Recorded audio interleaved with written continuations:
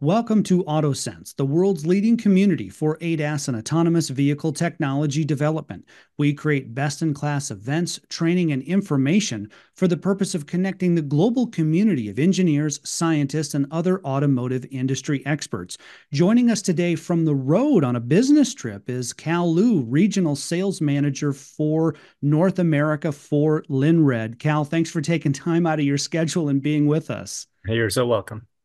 So tell us a little bit about Lynred and how are you involved then in thermal imaging for automotive?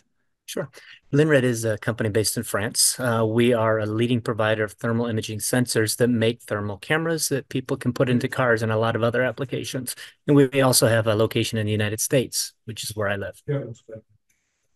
Thermal imaging, Cal, how can it change the way that we drivers would interact with our environments? Think of thermal imaging as a different way to look at the world around you. So instead of just looking at, through your eyes, looking at the light that's reflected off of things, thermal imaging sees heat. So it reflects heat values. So if, for example, it was totally dark out, you could see just the same as you would if it was totally light using a thermal imager. Or if, you were driving or walking in fog or in smoke or some other obscured conditions, thermal imagers can see through a lot of that stuff. So you can see things you might not normally see.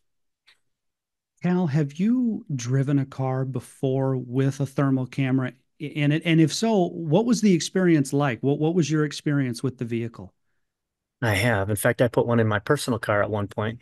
So if you tell somebody what it's like to see in total darkness or what thermal imaging is like, it's one thing. But when you're actually behind the wheel, it's very, very different. So driving down the street in a cityscape, in the dark, you're going to see a lot of things that you wouldn't have seen with your naked eye. You'll see people and animals and objects that are either in the road or moving towards the road that you couldn't have seen otherwise.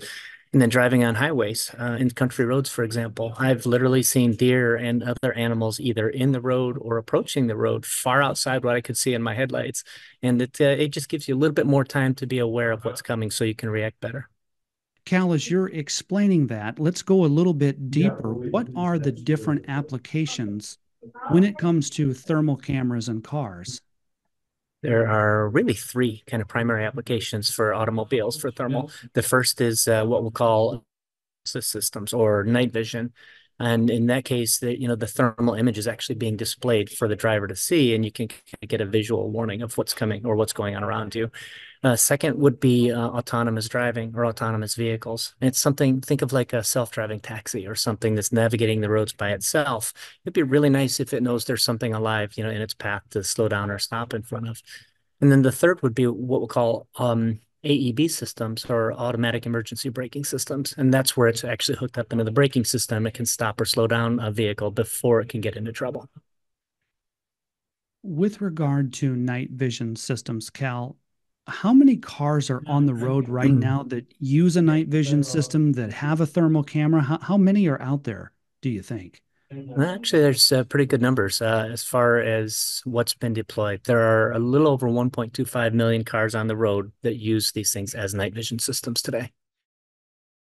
The biggest barrier to mass adoption, increasing that number. Are there barriers to mass adoption when it comes to thermal cameras? There are. I mean, probably two. I mean, the first one is awareness. So if people don't even know they have this option, then you can't ask for it and you can't actually go out and buy it. But more importantly is cost. So in the years I've been in this industry, it's consistently been the cost of the cameras is too high. So they've been telling us if we can get under $200 for the camera in a car, for example, then the OEMs can sell these things to the end users for a reasonable price.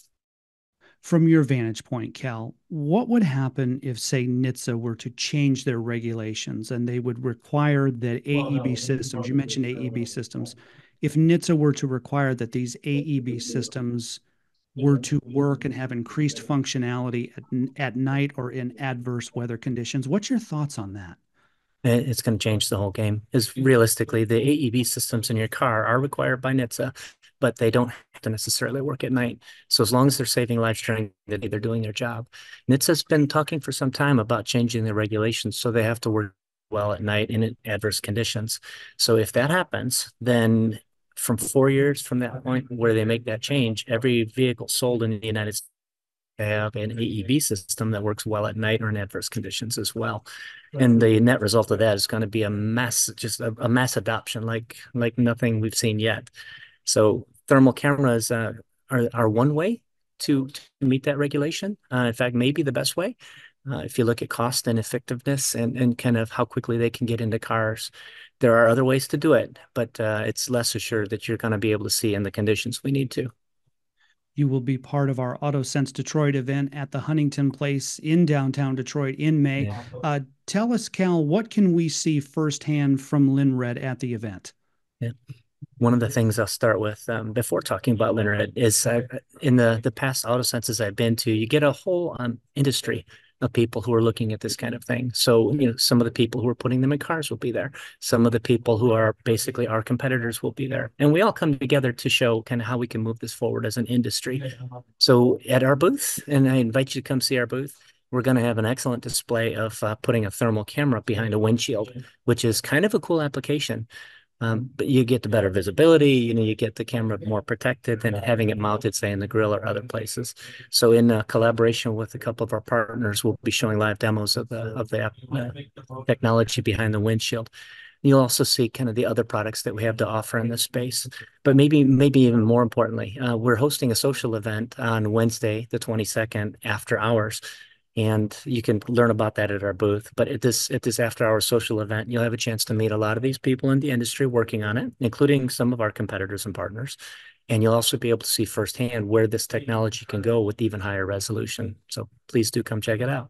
Speaking with Cal Liu, Regional Sales Manager for North America for Lynred. Cal, I know that you have a busy schedule. You're in the airport right now waiting to catch a flight. So thank you for taking time and for being with us today and for sharing your insight and your thought leadership. I look forward to seeing you in Detroit. But in the meantime, safe travels and we'll see you soon, my friend. Thanks so much, Carl. It's been a pleasure talking to you, and I look forward to seeing you in Detroit. Please come see us. For more information on Lynred and to find out more about our upcoming events, see the links in the description or visit auto-sense.com. That's auto-sense.com. And for more in-depth interviews like this, subscribe to our YouTube channel and follow AutoSense on LinkedIn. In Detroit, on behalf of AutoSense, I'm Carl Anthony.